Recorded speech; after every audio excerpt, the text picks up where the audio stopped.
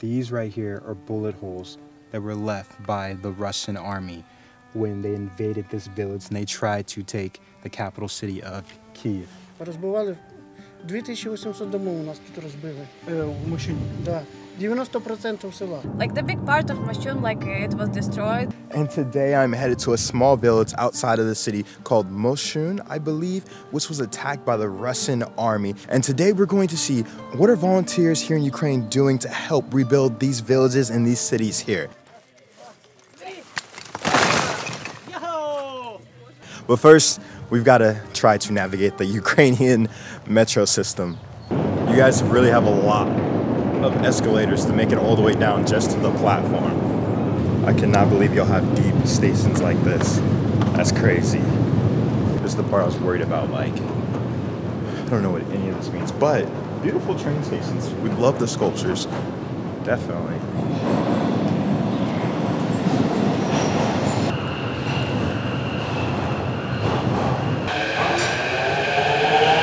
Yes, like we've been like cleaning all the rubble and stuff, like I mean like over a year now, I think. More than a year, yes. Yeah, more than a year. And yeah, most of civilians were evacuated, but some still died. Okay, y'all, we have made it to the village of Moshchun, which is right outside the capital of Kyiv, and coming here, you can really see the destruction. Like, yes, I saw destruction in Lviv, but you can see black char on the bricks where possibly more than likely a fire was. And just walking around this rubble and seeing that this was a home, someone's home, and was destroyed by the Russian army. Like, I can't even put it into words right now. So what are you guys gonna be doing today? We're gonna dismantle these walls and all the bricks, take them backyard away.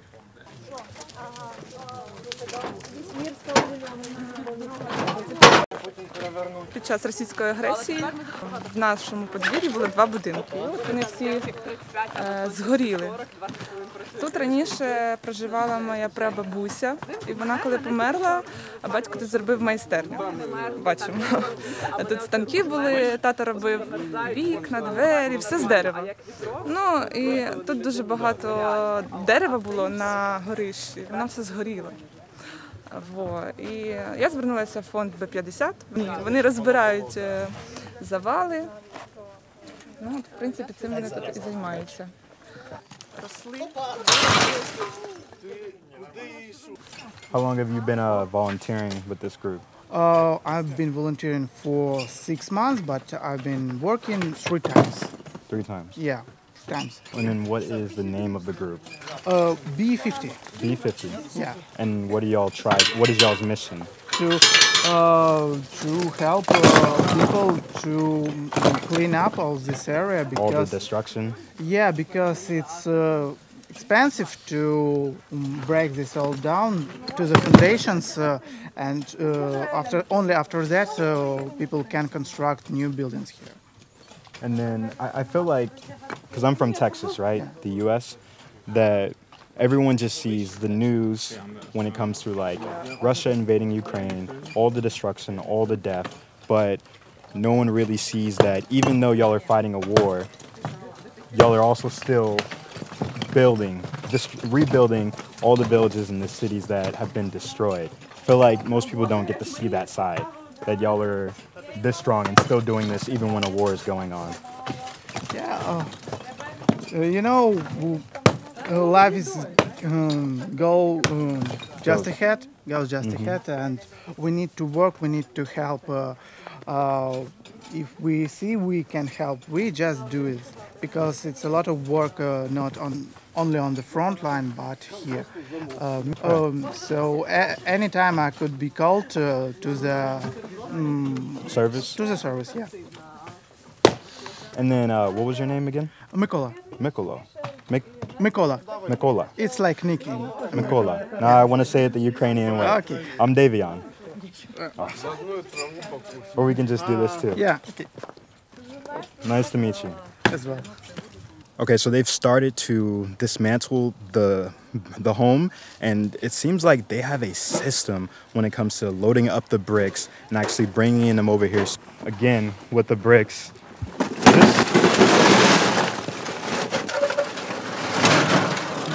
It seems like y'all have a system. Yeah. You have a pretty good system. Yeah, it's pretty much simple. So right now we're trying to find the memorial that apparently right now we're trying to find the memorial for this village, for the Battle of Moshchun. Moshchun? Yeah. Moshchun. For the Battle of Moshchun. And President Zelensky actually visited this. But the guy said it was at the end of the road, and we don't see. We got to ask somebody.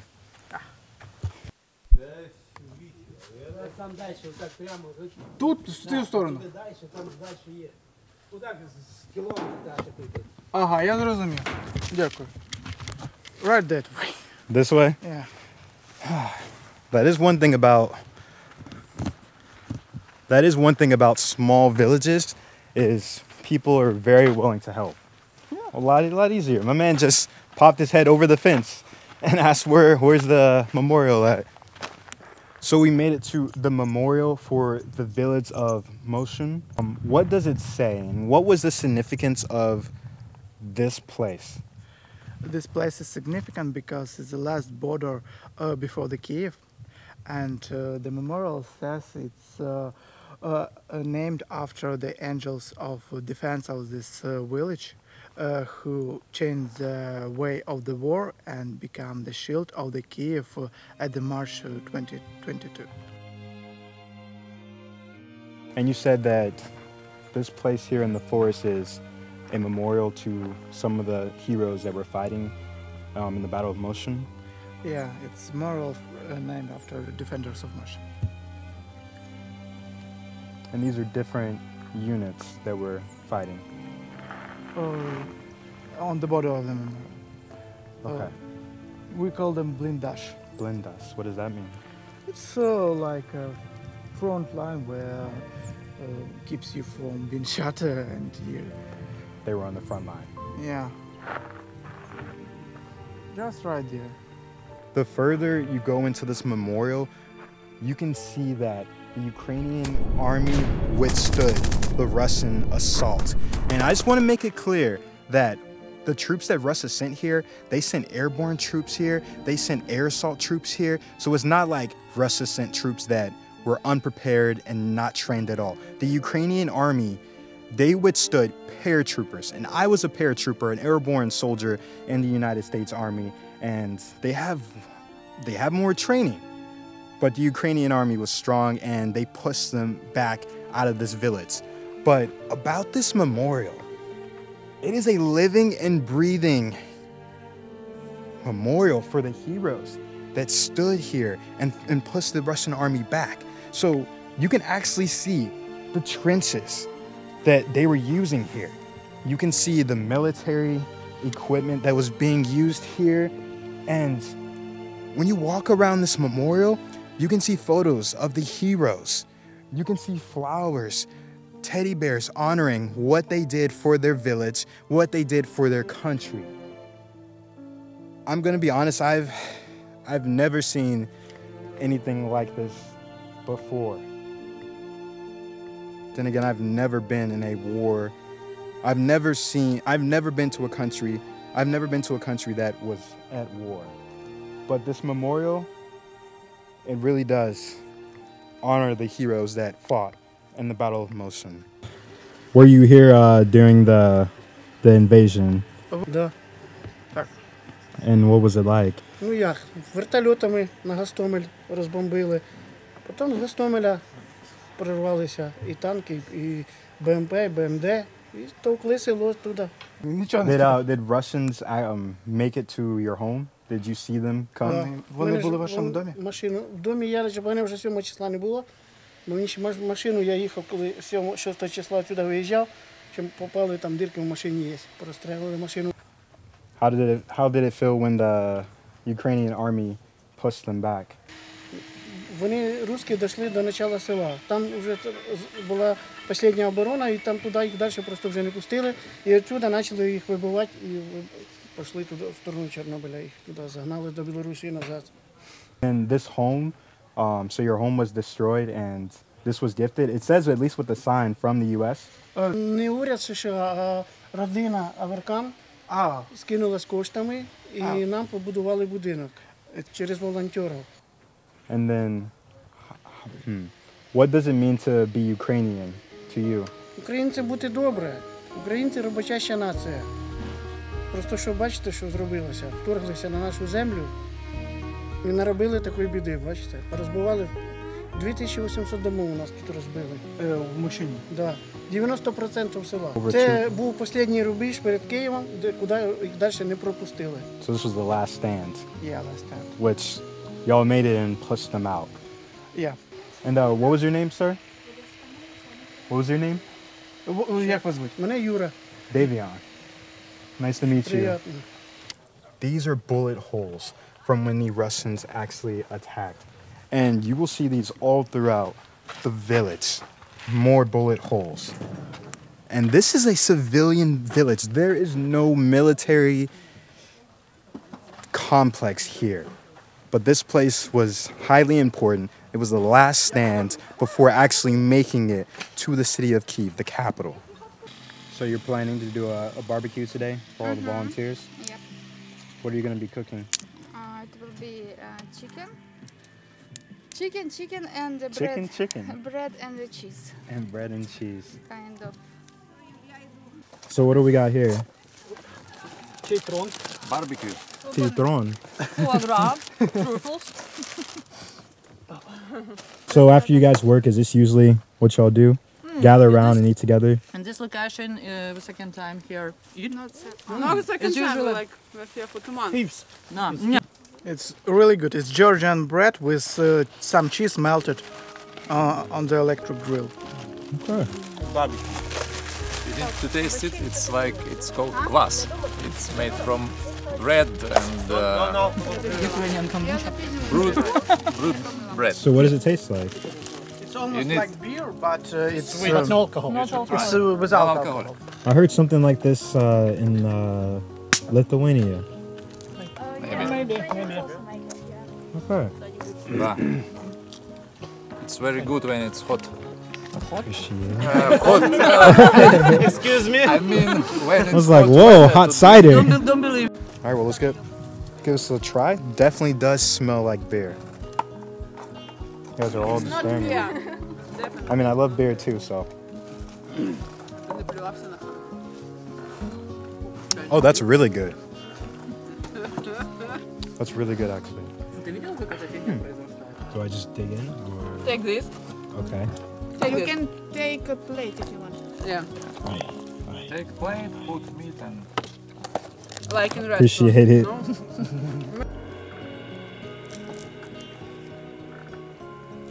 Oh, this is great bread.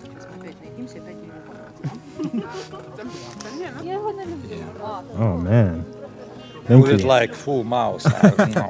Thank you. So this is what it looks like when Ukrainians are working together and they're not fighting in the war, but they're still giving back to their country, volunteering, dismantling a house even when it was built so great and it's so hard to tear down, coming together, passing around raspberries, laughing, drinking tea, eating chicken, and just being normal human beings.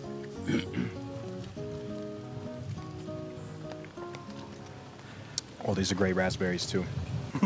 I don't know if I can say it. What did you say?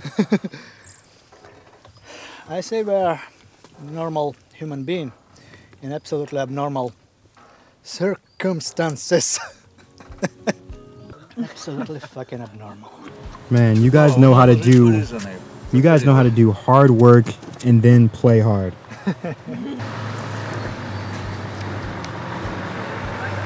This is really sweet. How is it? Very good. Very good. I'm not sure if y'all remember what this place used to look like before they started dismantling this building, this house, but they are putting in work. They are moving so many different bricks. And you know, everybody was putting in 100% effort. People were doing different things. People were taking the rocks, the bricks, and they were putting them into the wheelbarrow. People were pushing the wheelbarrow back and forth, and everyone was switching jobs. People were using the sledgehammers.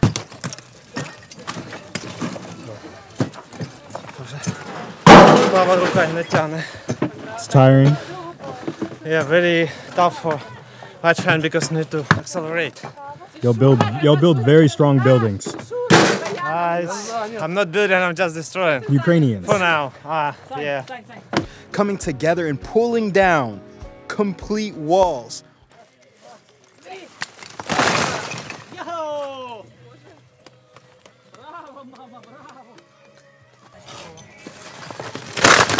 All by hand. This was all done by humans, by hand. And then the owner of the building, the owner of the house that stood here, she was out here working alongside everyone, shoveling the bricks, putting it in the wheelbarrows. This is what I mean when I say that Ukrainians are strong people. Even though Putin thinks that he can just erase the Ukrainian people, kill their spirit, take this country over in just 3 days? No, that did not happen, and that will never happen.